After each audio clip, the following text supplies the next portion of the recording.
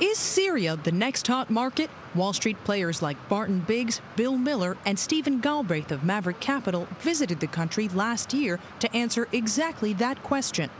Over the past 10 years, Syria's transitioned from a purely socialist system to what's being called a social market economy, opening up to trade and foreign investment that hasn't existed here in nearly 5 decades.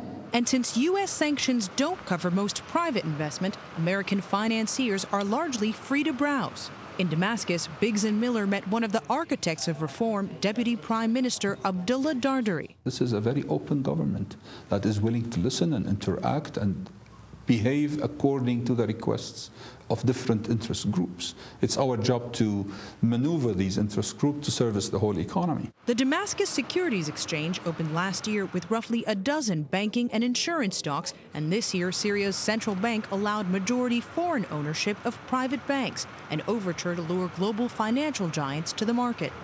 Ça a intéressé déjà.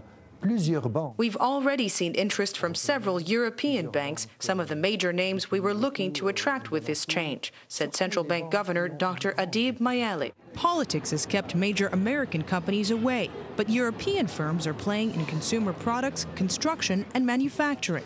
Like this garment factory in Damascus, turning out clothing for Spain's Mango label and Italy's Stefanel.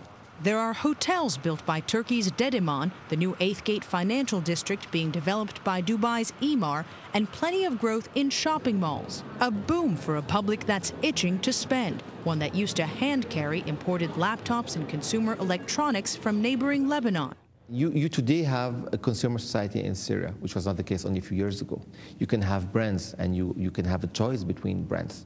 All this in a country still technically at war with Israel, with regional conflicts that flare up in a flash and close allies that worry the West. Which may be why the smart money is just starting to trickle in, but it's not likely to stay away for long.